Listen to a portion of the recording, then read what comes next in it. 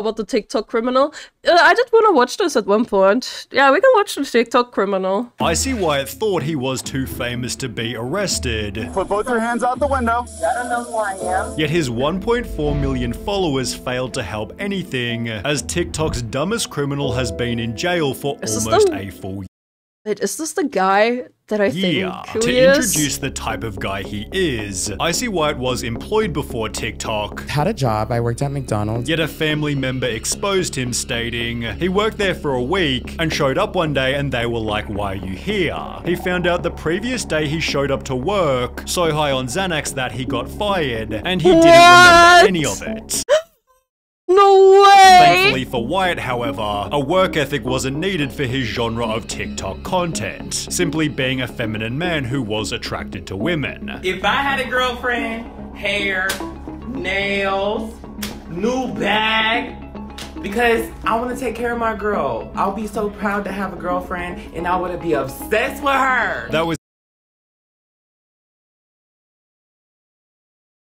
Stay away from me. his very first TikTok, and it gained over 8 million views, fueled Stay by the people hell away wondering from if me. he was actually telling the truth. Icy Wyatt fed into this to achieve a repeat audience, with videos as simple as people who don't understand that I can be femme and still like girls, giving him hundreds of thousands of likes. Wyatt funneled this attention into bingo gambling sponsorships. Gambling sponsor. Yeah, here we go. I am the king of gambling. And then Here we scolded the go. audience because they weren't as rich as him. I make $800,000 a month year. You're not even near my tax bracket. Google me. You can see my net worth. Maybe Wyatt had an ego as he'd previously What? been in jail. And I've been to jail like multiple times. Which the audience quickly realized he most definitely deserved. Because a user named KD Nail Artistry uploaded a TikTok explaining she was the one who did Wyatt's nails. Okay. He agreed to pay me from the start. I had full clientele, so I did not need promo. And he agreed to pay me from the start at a price of $200 for 3 different sessions. Well, rather than paying, he wrote me a check from a closed bank account. He Yikes.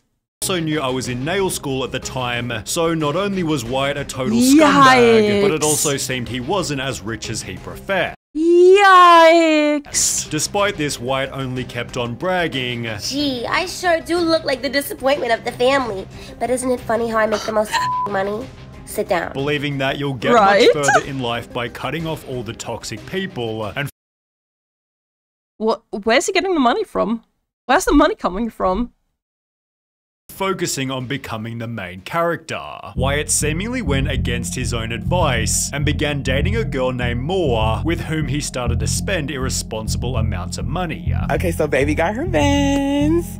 Hey, you know, I had to get me one too. Stop playing. We some Vans babies now. Wyatt had his Mercedes wrapped in hot pink, while Moore's Mercedes was crashed within a month, introducing everyone to Wyatt's terrible driving history. Oh boy. He had to move out of California solely because of driving offenses. The reason why I went to Florida was because I couldn't drive here. I had like so many traffic tickets. He couldn't drive in California. Okay. California is the issue though. Yeah. Like driving on suspended license, DUIs, everything. So I went to Florida and I got my license and it was perfectly fine. And would upload an old video of his own road rage incident, trying to look tough with the title "Don't Play With Me TF." Wyatt was clearly proud of being a terrible human. And normally I'm not that nice. Normally it doesn't matter who you are. I will be like, shut the f up. I don't want to hear about that. Please stop talking about that.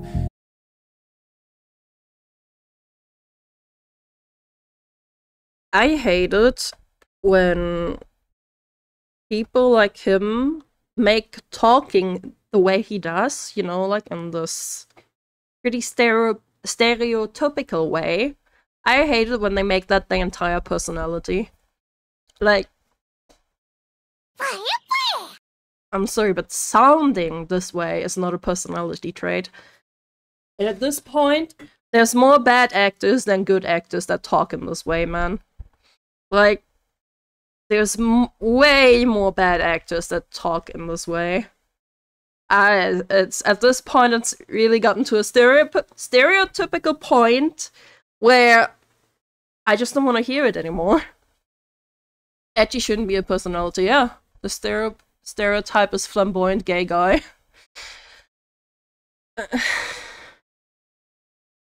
Next subject. And nothing solidified this more than a video he accidentally posted. He'd already given the audience a tour of his house, but it was specifically on this house's front walkway that he'd kick his girlfriend out by throwing away all of her possessions.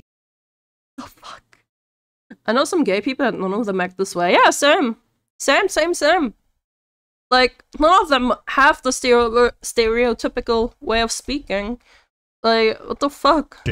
Wyatt claimed the video was posted accidentally, and the couple quickly reconciled, but the pink Mercedes seen back in the tour was about to be another problem. 25 days after getting the car, he'd post this TikTok looking all bruised and battered, which came with a tweet reading, "I'm gonna get some rest and try and recover. My face is in so much pain and the rest of my body." Wyatt then gave some context. He claimed that 2 white hillbillies attacked him unprovoked. I was hate crimed in Florida. I was attacked by 2. Hate crimed for what? Hate crimed for what? I thought you're straight. Hate crime for what? Men. My car was stuck between like a Chick-fil-A line. They backed me in so that they could both come out and come on either side of my car and attack me. Describe like what they look like older men, big, like our age. Fat hillbilly in like a white pickup truck. That's what they look like. And I'm in a pink Mercedes with this type of nails. Yeah. And when he called to report the hate crime, police beat him further because he didn't take off his seatbelt. Gosh, should I do a story time about how I got ripped out my Mercedes and my ass beat for trying to take my seatbelt off when they tell me to get out the car? Wyatt had what I think that happened here, man. What I think that happened here is that he was reaching. He was reaching. And you know, police are trigger happy. They are. But if you are, like, I learned this by being a European and just by watching shit, right? I already learned this. That if you want to do something, you tell the police that you're doing it. You tell them, I'm gonna reach for the seatbelt, because to them, it could look like you're reaching for a gun. Yeah, the cops ain't taking the chances. The cops may be a little bit trigger happy, but, you know, gotta cut them some slack. Because there are people that will just do that as well. Filmed his own snippet of the incident. I can't take the seatbelt off?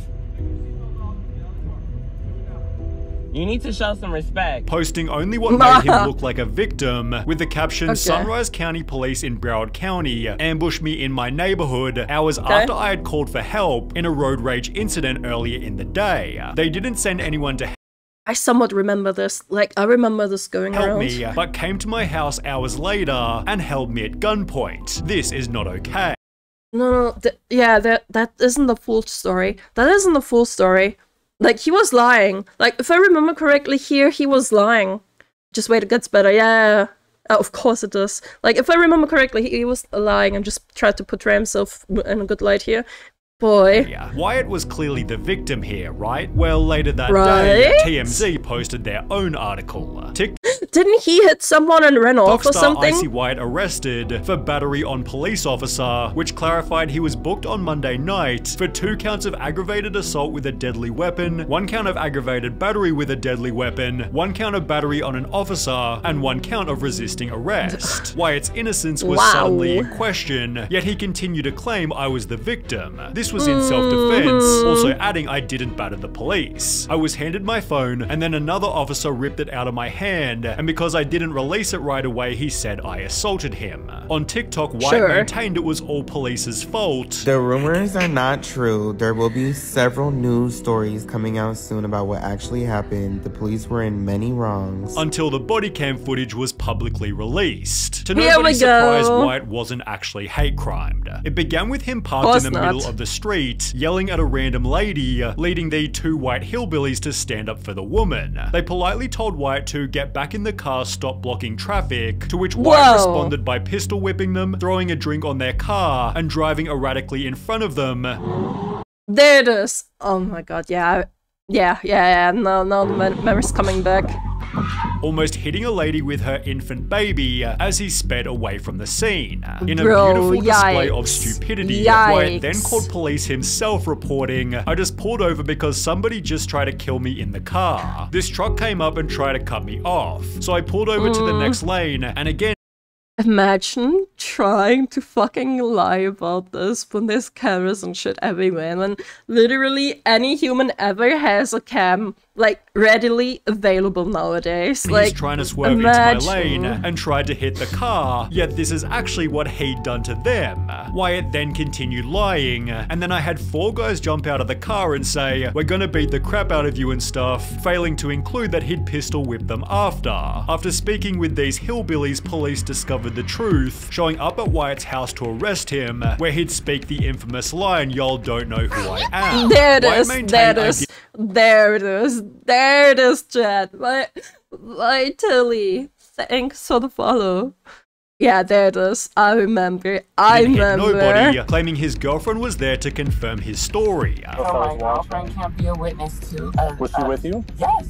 Oh, okay. Well, we can talk to her when she gets here. Moore then showed up to tell her side, yet it was later shown by this frame that Moore wasn't even there at the time. Yep, Wyatt's of course final not. defense of having a gun was because he drove a bright pink car who is famous online and gets Sure. messed with on the freeways all the time, as if it's been a lifelong issue, and he didn't just buy the car 4 weeks before. He added, "I have millions of followers. People make this stuff up all the time," to which the cop responded, Oh my Everybody knows god. who you are. prompting Wyatt to add, "I have 58 million followers. Everybody who's been I on TikTok remember or Instagram this, has it's so seen who I painful. am." Before spending the night in jail, Wyatt bragged about his jewelry, You know this is an $80,000 chain I'm wearing next to your person, right? being released the following day and posting a celebratory TikTok. You can't get rid of me, bitch. Punch I'm not him. going nowhere. Wyatt then Punch called the him. paparazzi on himself to claim the "don't you know who I am" phrase was referring to him being the one who called police. I called the police and told them that this whole altercation. Sure. Sure, that's what you meant. Sure. So when they pulled up, I said, "Don't you know who I am? He's the one who Don't you know who I am?" Bragging about his followers was due to his head Sure. injury. I'm not swearing Sure. my words, so they slammed my head on the ground. Then I'm like, "Oh, I have 58 million followers." Which was covered by a brand new tattoo of his girlfriend's name on his face. Despite treating the arrest like Yikes. one massive joke, Wyatt was in serious trouble. So yeah. What the fuck, Sonny? Oh my god, chat, did you see that? Oh my god, chat, look Was at the covered screen. by a brand new tattoo of his girlfriend's oh my name god, on what are his they called? face. What are they called? Despite treating the Oh my god. Oh my god, the cuffs. Oh my god, look at the cuffs. look at arrest like one massive joke, Wyatt was in serious trouble. Oh, Sonny. So yeah, I might be facing 20 years in prison because of this night. Yet he'd still post TikToks such as this one. All right, y'all. Do y'all think I should get this 2021 Range Rover, or should I get a G-Wagon? Leading to many comments mocking him. If I were facing up to 20 years, I don't think looking for a new vehicle would be at the top of my list of things to do. Yeah, Additionally, because not Wyatt was really. now awaiting trial, If I got pulled over, I could get the maximum sentence, 10 years. leading to a Oh, TikTok beef Trip, with thanks his for the very follow. own mother. She simply gave Wyatt the most obvious advice ever. She's like, well, you know you're not supposed to be driving. If you get pulled over, you're gonna go to jail for 10 years, blah, blah, blah. And I'm like, girl, can we talk about this another time? Like, I'm really not trying to hear about this. She's like, okay, well, I'll talk to you about it later. Then I'm like, no, I don't ever want to talk to you about it unless I bring it up because that's something that triggers me. Leading to their relationship completely Okay. falling apart. Okay, his mom is actually trying to help him, and he's like, no, that triggers me. Ugh, brain rot. They'd publicly argue back and forth about anything and everything, although Wyatt failed to take any of her advice. Because during this period of waiting for his sentence, Wyatt's stepdad proudly announced he got into an altercation and keyed a car while he was out on bail. What? As a result, Wyatt Why is he keying a car? Why would you do this? Oh my. Almost 3 a.m. You gotta go. Bye. Goodbye.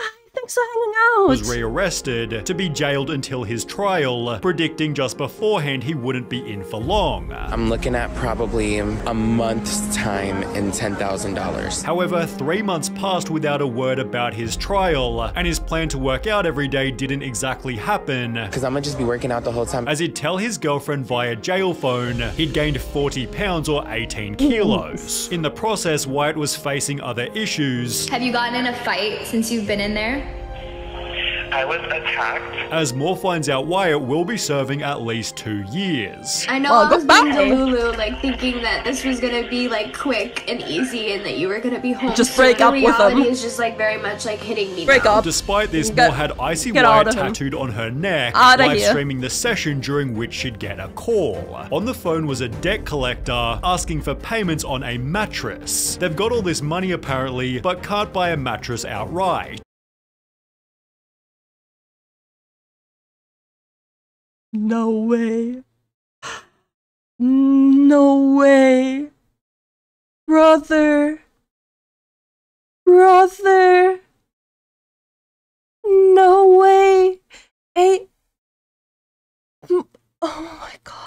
Wyatt's mum then revealed they had payments on their cars, making it obvious they'd financed their whole life and were pretty much broke. 2 months ago, Wyatt vocalized being worried about the cost of a phone call, while his 40-pound weight gain has turned into 70. I gained 70 pounds. How much is that in kilogram? How much is that in kilogram? 70 pounds and kilogram. 30 kilograms! Oh. I've been here.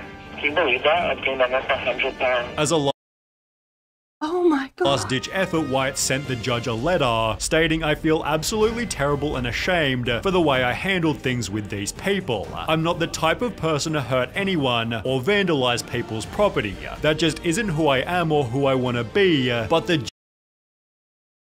I really hope that he's learning from this now. Judge didn't buy it. Icy Wyatt's still yet to be convicted, having spent 12 months in prison and lost absolutely everything simply because he couldn't hold his anger. Bro. Bro. That's good though. Those are the people that belong in prison. Those are the people that belong in prison. Good. I really hope that prison actually teaches him a lesson from it. I really do hope so, that he learns his lesson from this man. Oh my god. This is where those people belong. Is that true?